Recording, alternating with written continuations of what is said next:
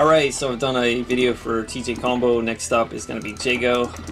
And just like TJ Combo, you can't pick Jago's stage. So normally you can pick stages by pressing either up or down in any of the buttons.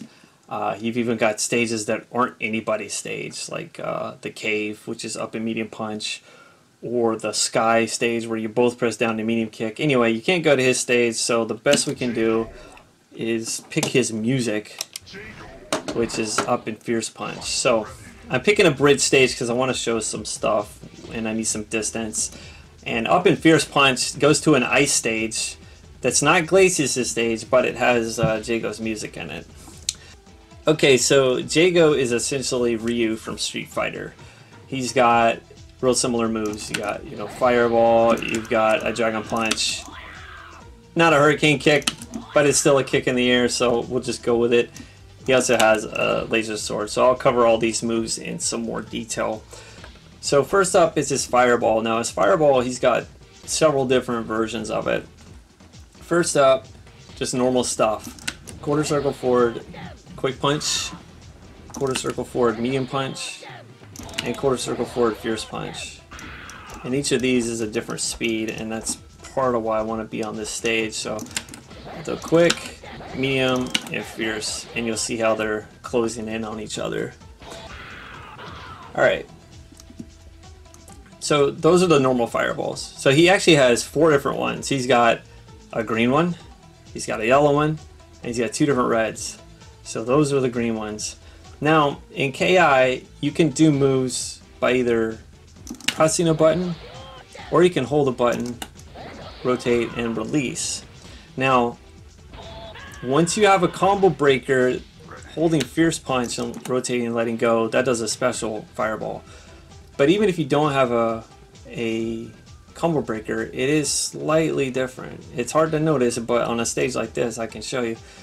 So what it does is it reduces the startup frames just a little bit. So watch him like prepping the Fireball. Okay, I'm gonna do that over and over again.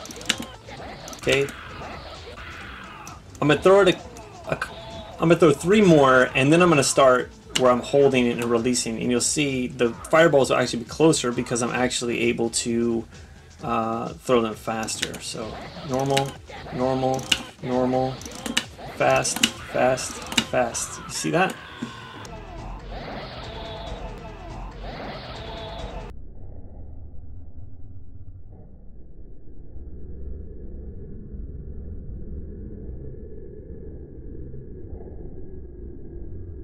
So you can also do the same with medium punch. So there's a normal one, a little slow, and then fast, fast. You can also do this with quick punch, but quick punch gives you a different Fireball. It's a yellow one. And what the yellow one does, prevents you from throwing other Fireballs, that's for one. But, so a normal Fireball, you can wind kick through. So characters usually have a move that evades Fireballs, goes right through it.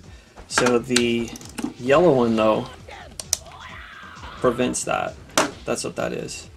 And yeah, just like I mentioned, if you ever throw a yellow one, you can't throw any more Fireballs. That's it. So alright, so that's two of the Fireballs.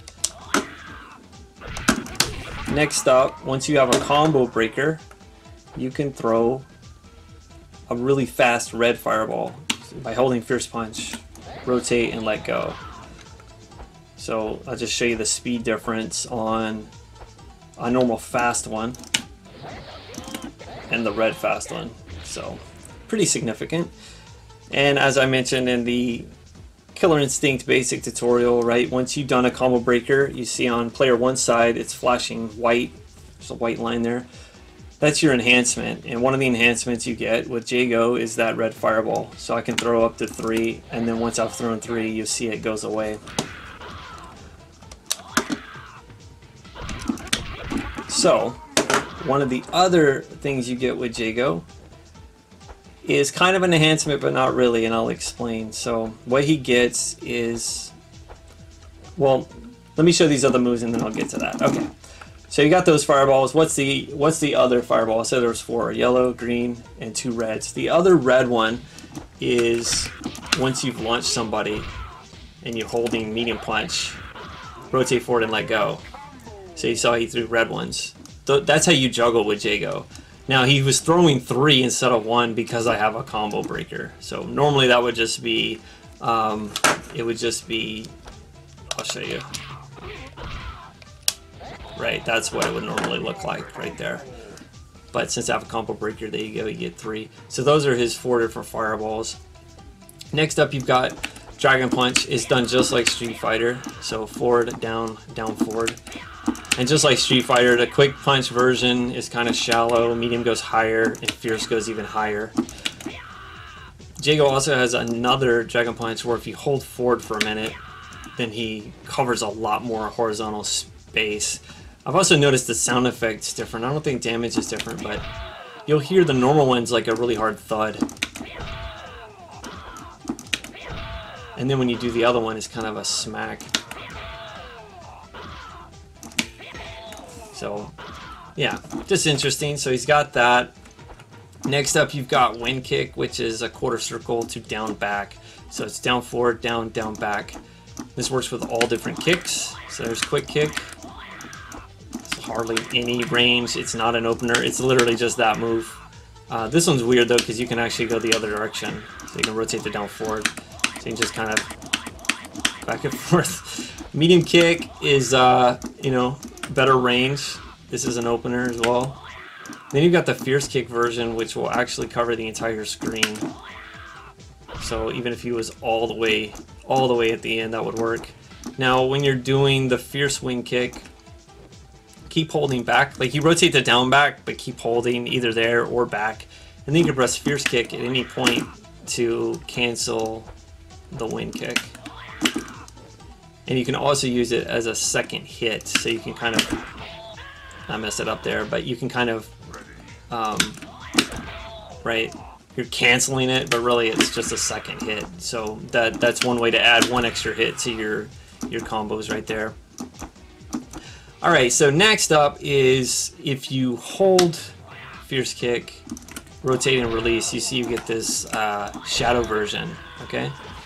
Now, shadow moves a lot of times are a result of having a combo breaker and they consume, right? When you do that combo breaker, you get three uses of it. It enhances your juggle and it usually enhances a special move. Well, with Jago, it enhances his juggle, and his enhanced special move is the fireball that I showed you.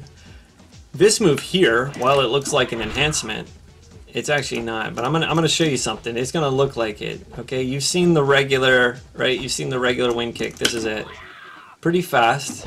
Now watch when I hold fierce kick, rotate and release. You're gonna see how insanely fast this is.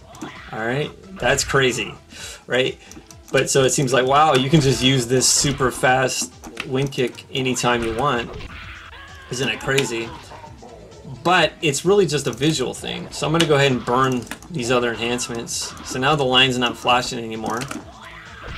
And I'll show you again, like here's the, you don't really notice it at this range. Here's the normal one, and here's when you let go of the button. But I'm gonna go all the way back again, rotate and release, and you'll see it's just as fast as it was a minute ago. So the shadow wind kick is mechanically identical to the other one, so that's why it doesn't consume that little flashing bar. It's just a visual thing, sort of like the enders. When you have a combo breaker, you can hold a button, release, and it's in shadow form, but it doesn't take away from that. All right, next up is his laser sword. So just like the wind kick motion, but with fierce punch. And you can use this as an opener as well. So I guess let me go ahead and get into openers. I got to stay away from the corner. In the emulation of this game, if you jump in the corner, you get stuck inside each other, which is not the case in the actual arcade. I think the arcade 1-up version, I think I heard they fixed that glitch, but I pointed it out to him in this version. This is on Xbox One. I remember jumping on the forums for Code Mystics and being like, hey, this is happening. It's not supposed to happen. They're like, it's arcade perfect. I was like, okay. All right, let's get into the openers. So Jago's openers are the laser sword that I just showed you. And off of the laser sword, what you can do is quick punch. And this is really weird, right? Every opener typically has 2 different autos. And for whatever reason, Jago's auto requires you to press a direction. It's the only character. So when you do a laser sword, you can press down fierce punch. That's an auto. But just regular fierce punch doesn't do anything. And I actually found this yeah, back in the arcades, because I used to do this little combo here. I thought it was cool. So that was rotate the down back, press fierce punch, and then rotate the down back again and press fierce punch. And that's not an actual ender, it just uppercuts him. But so that's where I kind of found that down fierce punch was an auto. So it's very weird, but every use of the fierce punch auto requires you to press down. So even when you jump in, again, this stuff right here, like jump in autos, go check out that Killer Instinct 1 basic tutorial. I cover all that stuff in there. All right, so that's his opener.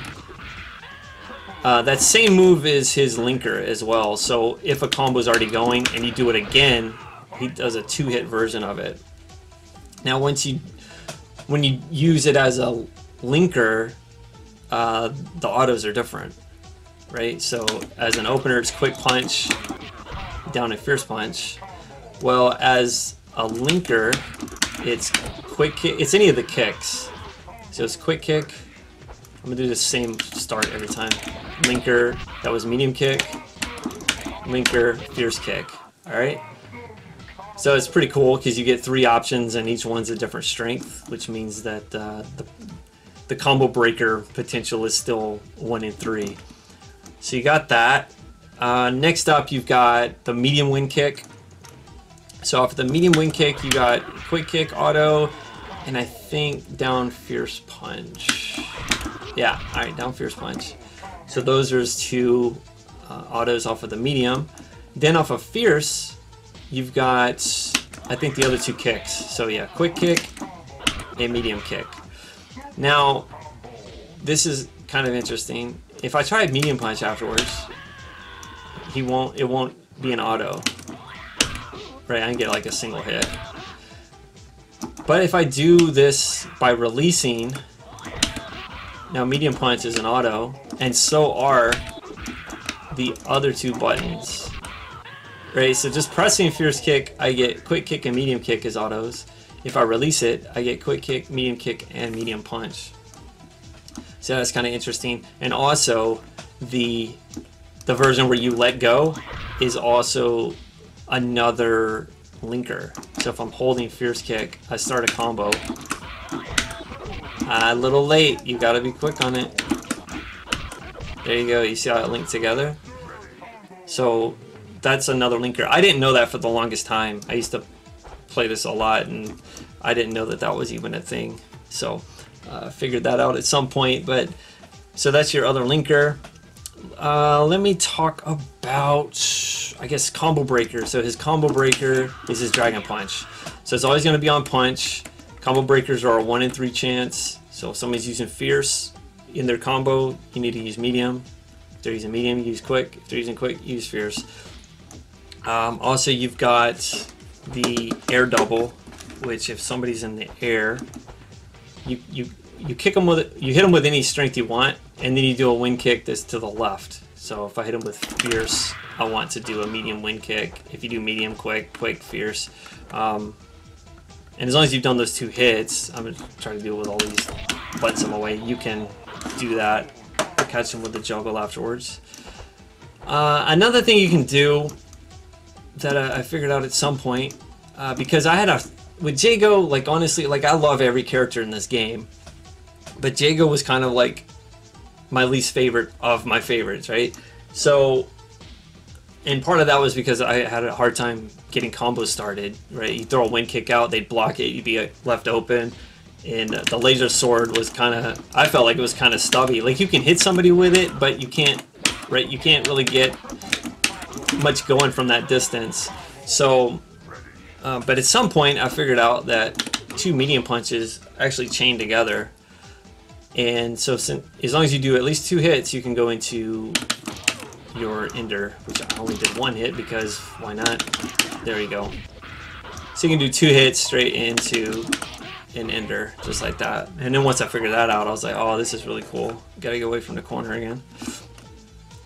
So you've got that as an option, and you could also, you know, start with a low hit and go into your combo, which that was a little late. That's why I said triple, not super.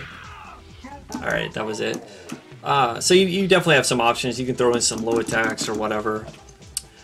What else do I want to talk about? I guess it's wake up. So if you get knocked down, your wake up is going to be your dragon punch, which I don't know why it didn't work. Hold on a second.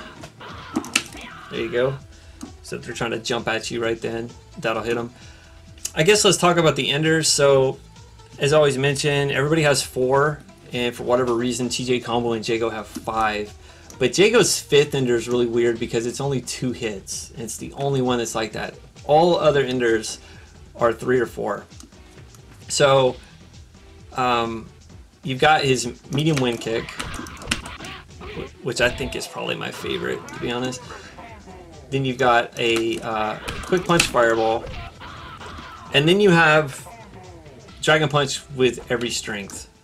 So you've got fierce punch, which the fierce punch one is weird because it sometimes can be 3 hits if you have a really short combo. Right? I did 1, 2, 1, 2, 3. But then if the combo's longer, now it's 4 hits. It's a little weird. So you've got that one. You've got the Dragon Punch with Medium Punch. That's his launcher. So that's fun. And then Dragon Punch with Quick Punch, which is just a 2-hit. And then I just did a juggle afterwards. So those are his. Alright, so my memory card filled up apparently. It's a memory card full. I wasn't paying attention to how much data was left. Fortunately, the game was still recording. So I was just talking about his 5th ender, which was the Quick Punch, Dragon Punch. And I think that was pretty much it. I was going to move on to finish moves. So kind of good timing, I guess. Let's go ahead and show a few finish moves. Alright, so first up is the Humiliation, which you have to be on your first health bar. You just rotate back and press medium kick. You can pretty much be wherever on the stage.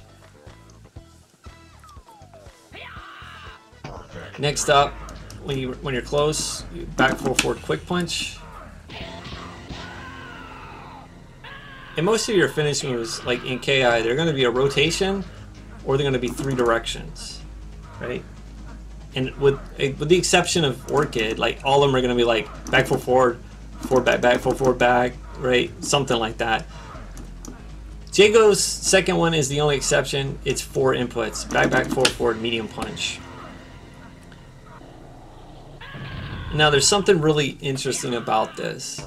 So this led me to learn something else about this move. So a friend of mine was telling me, hey, I think it's actually just back, forward. Right? Because some of these moves, like the sword stab, people would say it's back, forward. It's not. It's just back, forward. So he told me, I think it's just back, forward. Watch. Back, forward. You see how it worked? I was like, oh, wow. Man, I always thought, right? I always thought it was back, forward. So I tried it myself, just like you saw. I'm like, yeah, that's cool. Let me get in position. Back, forward. Wow, that's crazy. Okay. And I believed that, right? I thought that was the case.